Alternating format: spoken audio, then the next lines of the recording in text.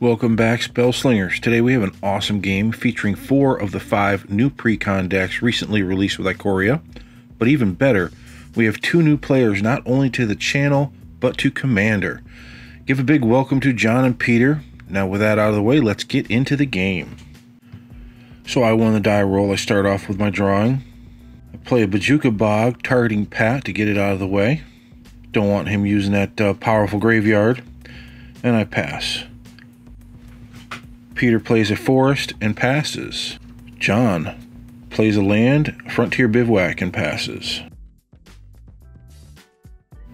Pat plays a jungle shrine and passes.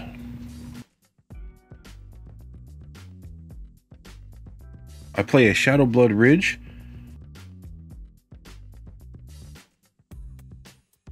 Tap 2 for a Orzhov Signet. Pass to Peter. He plays a Orzhov Basilica and passes.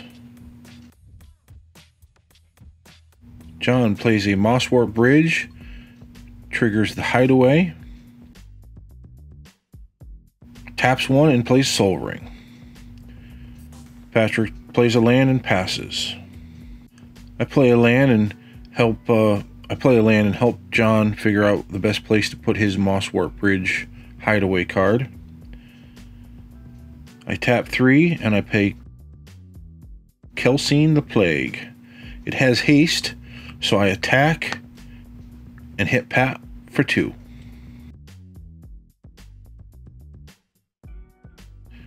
I pass to Peter, who plays a land. Taps 3 mana for Commander Sphere and passes.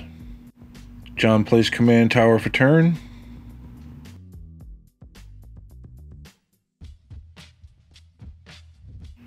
Plays 4 mana for the Sad Robot. And passes the turn while he searches for his land. Patrick plays a forest for turn.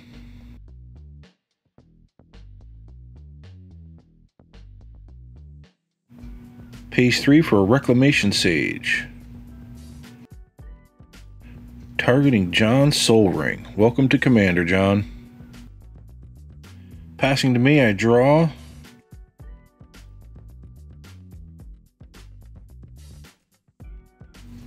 I cast General's Enforcer.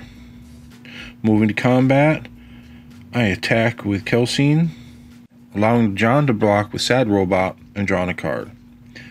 Passing to Peter. Peter taps 2, casts Arcane Signet.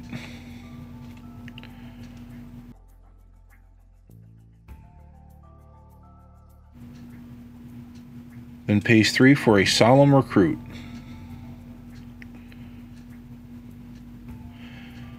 Second main phase, he sacks his Commander Sphere to draw a card to make his land drop, playing a Plains. And because a permanent left the battlefield, he puts a +1/+1 counter on Solemn. Passing to John. John makes his land drop, taps out to cast Kalamax, and to help me in post, does this. Passing to Patrick. Patrick untaps, makes his land drop. Taps 3 to mutate Insatiable Hemorrhage. In response, I kill Reclamation Sage because I don't feel like losing any life.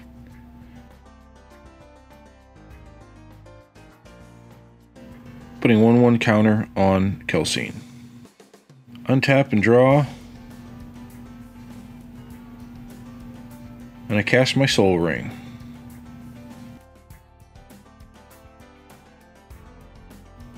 Tapping 4 to cast my command, Jirina, Kudro, which nets me 1 soldier token.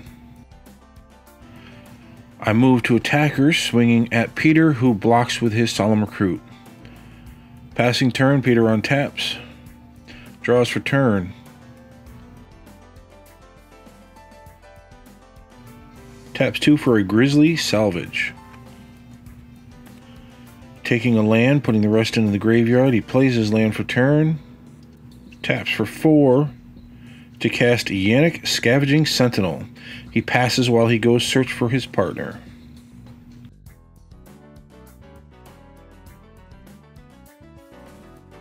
John moves right to attacks Attacking Peter with Kalamax.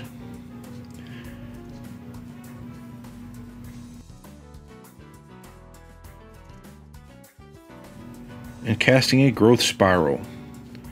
Pumping Kalamax and getting an extra land drop, drawing 2 cards.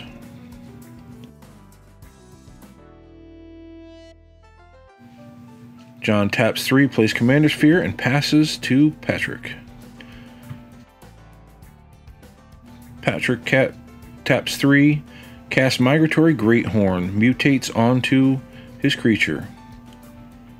We all lose life while he gains a life.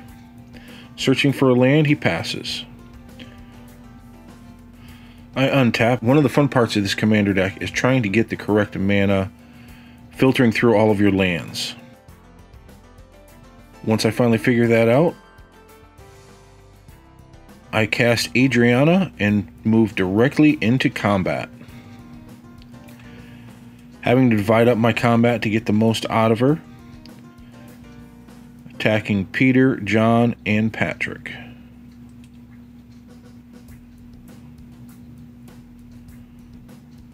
In response to combat, John uses a Chaos Warp, which Kalamax copies, putting my commander as well as my general's enforcer back into the deck. Flipping a land and Alicia, who smiles at death. Patrick takes his damage, as well as John and Peter.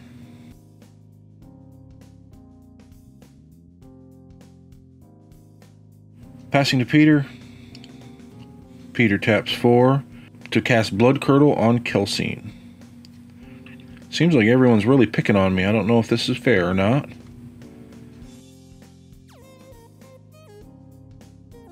Playing a land drop, he bounces the plains back to hand. Attacks John before passing.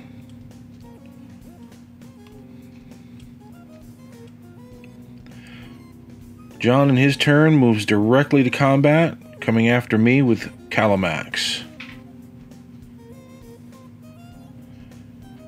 I declare no blocks, feeling pretty confident in myself, until I see he taps all this mana into Strength of Tajuru.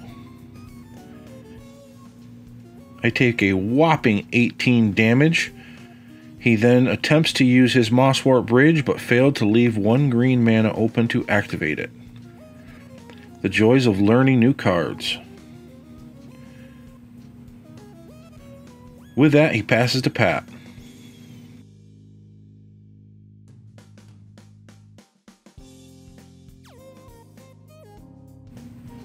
Pat plays his land for turn. Tapping 4 for Masked Admirers. He draws his card, passes to me. I start out with casting Nahiri the Harbinger, immediately targeting Kalamax. I do not want to take another hit from that. I then move to combat, activating Alicia, bringing back Kelsine the Plague, and then takes me a minute to figure out how best to attack.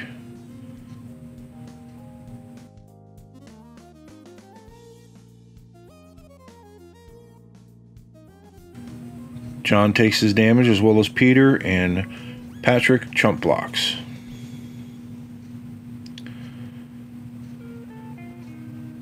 I then pass turn.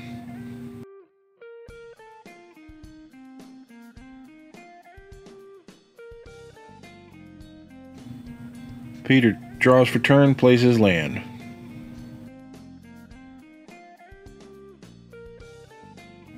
And taps for a Selective Adaptation. Revealing cards from the top of his library, it reveals quite a few cards. Zetalpa, Karametra, Akroma, several lands. He decides to put Akroma onto the battlefield. He puts Karametra to hand, and the rest go to the graveyard. He then moves to attacks and hits Pat with Akroma. On his end step, John sacrifices Commander Sphere to draw a card. untaps.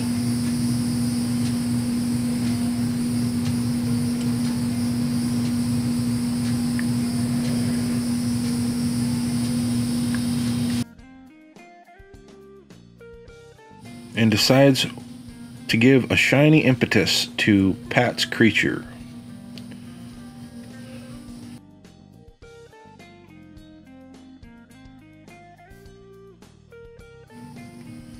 Follows that up with a Bonder's Ornament.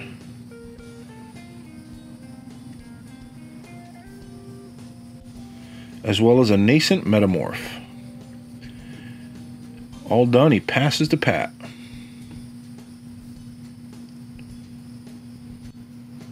Patrick untaps, draws his card.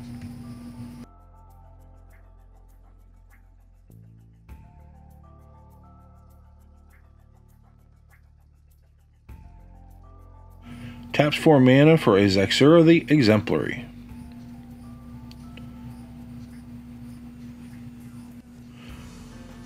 Moving to attack, he goes directly at me with his new shiny creature. Again, I'm not sure why I deserve all the hate. Just have a bunch of little soldiers. Passing, I draw for turn.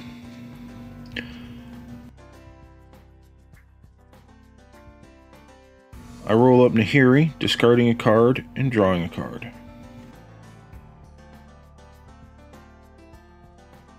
Tap 2, I cast Boros Signet. Filtering my mana. Again, one of the joys of the multicolor mana bases with these precons.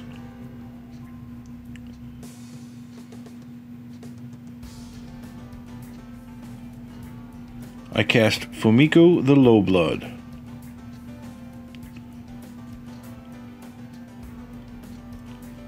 I then move to combat,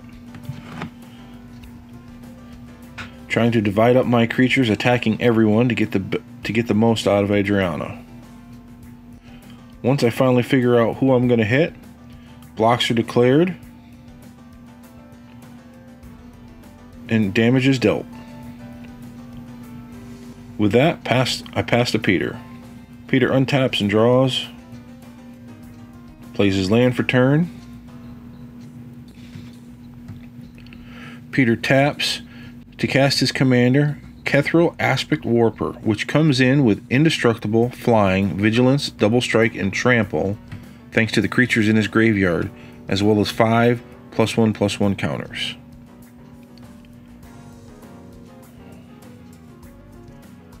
He then taps 2 for a Splinter Fright, which comes in with 4 counters thanks to the creatures in his graveyard.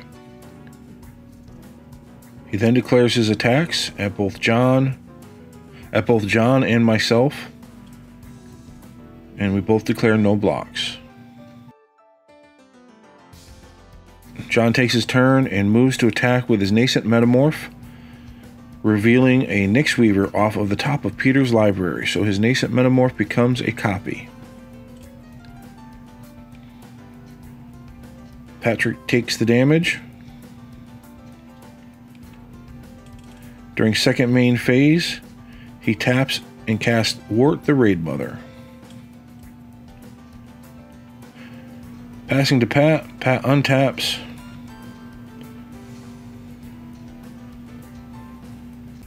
Plays his land for turn.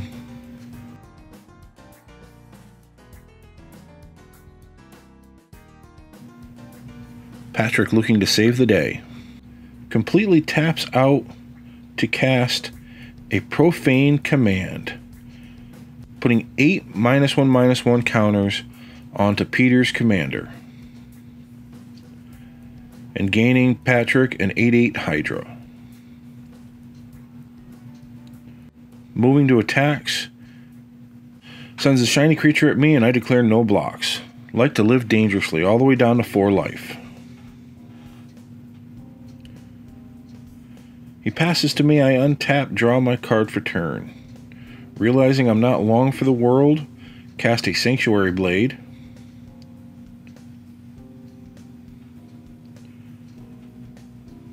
And then equip the Sanctuary Blade to Adriana. trying to figure out how I can survive while still dealing damage. Trying to figure out my best options, I move to attacks.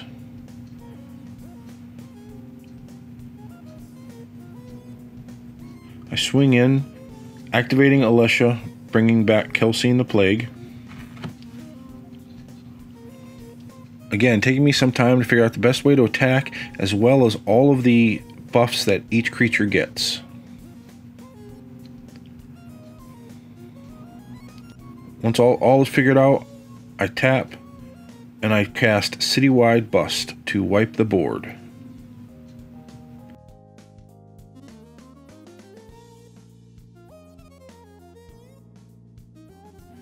John activates his borrowed Nyx Weaver, returning Chaos Warp to his hand. Somehow I think that card might come back to haunt me.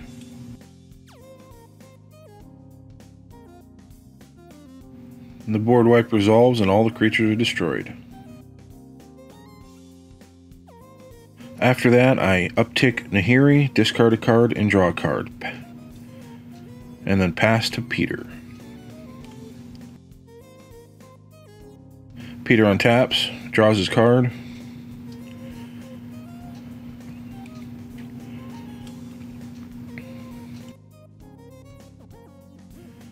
Peter just about taps out and casts his commander again. Comes in with 8 +1/+1 counters, as well as indestructible flying, double strike vigilance, lifelink, trample, and first strike. All thanks to the creatures in his graveyard.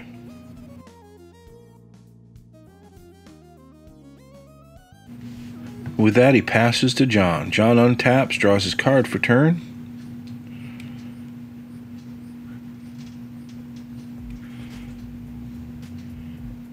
And taps out to cast Kalamax.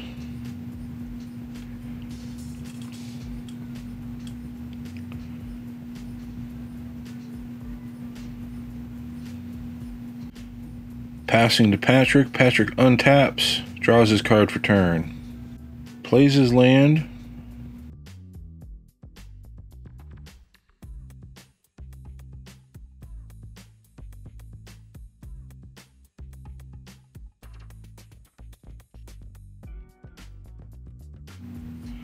And taps for a Nissa, Steward of Elements.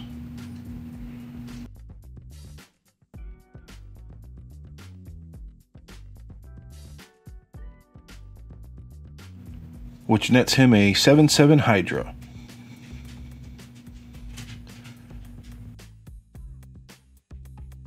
He scries with Nissa. And then passes. Surprised that I made it all the way back to my turn. I uptick Nahiri, discarding and drawing. Playing a land, gaining a life, because I definitely need that. I then cast my commander, Jirina Kudro, again, gaining 2 soldier tokens.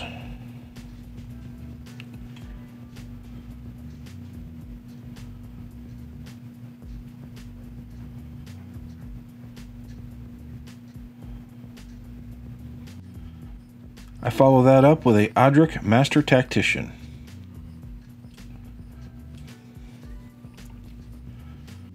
Peter untaps, draws his card, and then casts Karametra, God of the Harvests.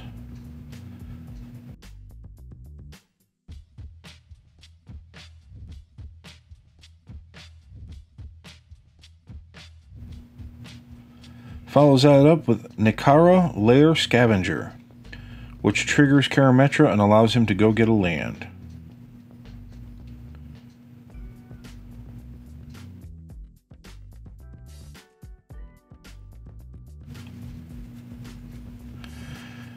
He then follows that up with a Swiftfoot Boots.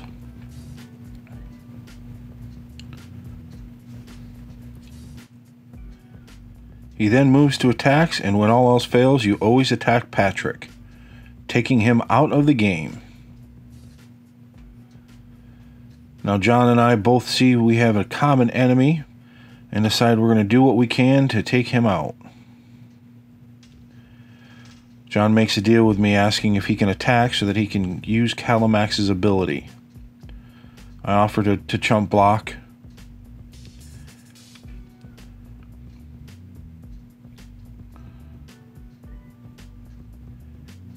He decides he's going to attack Nahiri, and at first I decide no blocks, but then, thanks to Commander being a casual game, he allows me to take it back and I chump block. He casts Twinning Staff and passes the turn.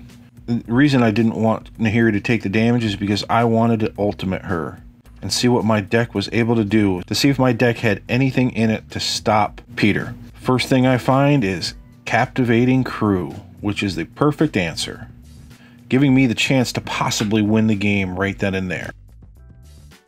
So I activate Captivating Crew, gaining control of Peter's commander.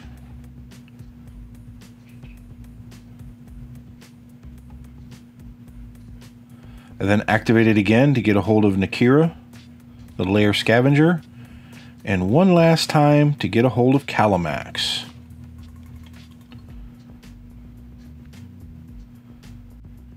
Feeling pretty sure of myself, I move to attacks. I decide to attack John with Peter's commander, as well as Kalamax and a soldier and everything else at Peter. And this is where Chaos Warp comes back to bite me, as it takes out the commander and my chances of winning. Peter, thinking he may have had a break, shuffles his library, hoping to get a creature to block.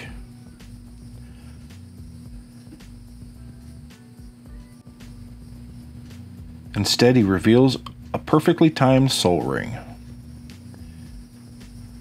We then figure out where all the damage goes, taking Peter out of the game and leaving John at 1 damage. Realizing I should have counted a little bit better before attacks, I pass the turn. John untaps, draws for turn, and he moves to combat. Before blockers can be declared, he taps and casts Teamer Charm, having Kalamax fight my only blocker and winning the game. In closing, this game was incredibly fun. At multiple times, any deck could have won. They were well balanced and did some fun and exciting things. I hope you enjoyed the gameplay. It was great to see the excitement of 2 relatively new players get to be able to sit down with some decks and play a really fun game of Commander. I hope you all enjoyed the gameplay. Don't forget to like, comment, and subscribe so that you don't miss out on any of our new content. Have a fantastic day.